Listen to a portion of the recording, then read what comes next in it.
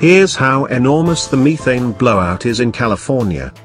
The invisible tsunami of natural gas that has been spewing from a broken well in the backyard of an affluent Los Angeles suburb has caused illness and losses to businesses, and driven thousands from their homes.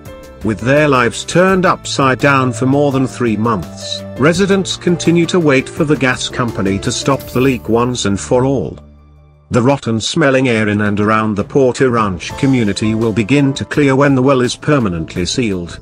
And Southern California Gas Company, which operates the Aliso Canyon gas storage facility where the leak originated, says it expects to have the leak stopped this month.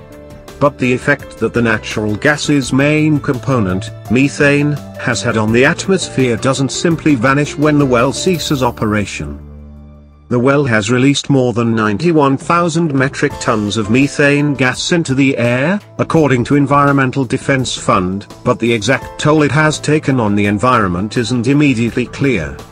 In part, that's because the gas can only be seen with a special infrared camera, making this an invisible catastrophe in California. There are no oil slicks in the clouds above Los Angeles, no wildlife covered in crude. But make no mistake, the volume of methane that has been ejected into the air is massive, and its effect on global warming is real. Methane is a potent greenhouse gas. It's an even stronger heat-trapping gas than carbon dioxide. To determine the equivalent emissions from various other sources to help illustrate the scope of the disaster over a 20-year time scale, the Huffington Post drew on the help of Brianna Mordick, a geologist and senior scientist with the National Resources Defense Council, as well as this handy Environmental Protection Agency greenhouse gas calculator.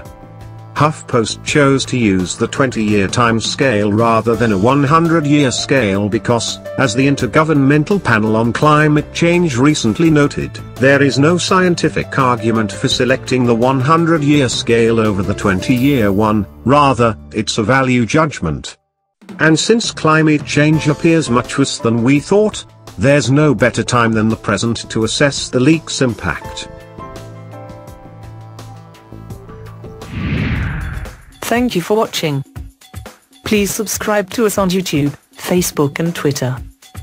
You can visit us on www.therealthingmeme.webs.com.